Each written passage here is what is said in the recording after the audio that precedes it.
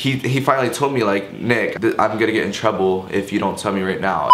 Hey, what is up you guys? Welcome back to my channel. Today is gonna be a story time. You guys are probably like, what the hell, Nick, you can't even read, like you have a 50 in English. I know, but like, there's always, you know, beginning for everything. So this is my beginning for story times, yes. But today I'm gonna be telling a story on how I stole $1,000 from my dad. And yeah, it was really bad because, you know, we got the law involved and I was 12. But anyway, we're gonna get started.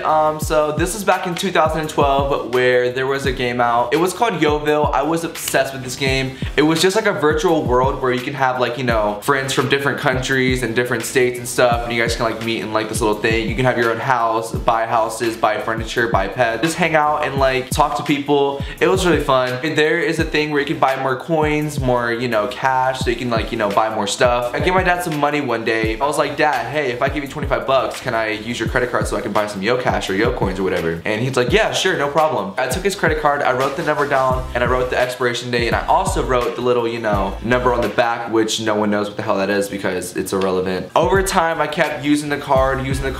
One day I did, you know, $50. The next day I did $100. And then I kind of maxed out the thing because it wouldn't let me buy any more. He didn't find out till the end of the month when he got his bank statement that I kept using his credit card. By this time, I already had his credit card memorized in my brain. I remembered the whole 16 digits, the expiration date. I didn't even need that paper anymore because I kept using it so much. It was so bad. Out of doing that, I got some more pets, I got some furniture, I rocked out some new little houses. Like, dude, my character looks so rich in there. Oh my god. I missed this game so much, but now this game like died out because like, you know, no one uses it no more. But when my dad found out about this, he pulled me aside and was like, Nicholas, what'd you do? Like, what is this? I was like, Dad, no, I used your card once. I didn't use it any more times, and I was a good liar, bro, like.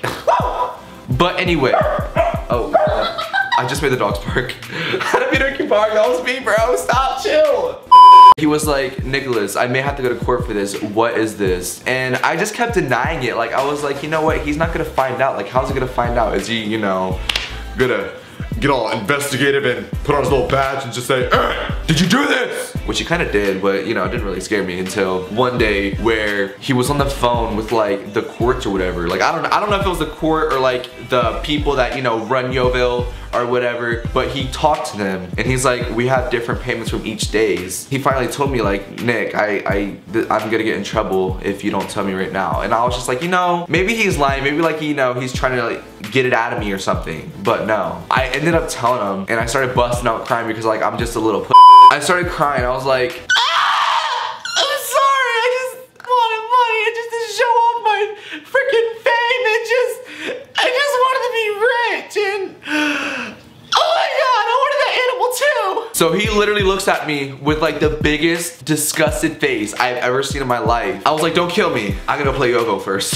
But the same day that I confessed to him that he found out about the money getting stolen, my brother crashed the car into the garage. Not even joking at all, I swear to you guys. How does that even happen? Like, first of all, your son, one of your sons just took money away from you. And then second of all, your other son just crashed the car into the garage. You about to be owing so much money.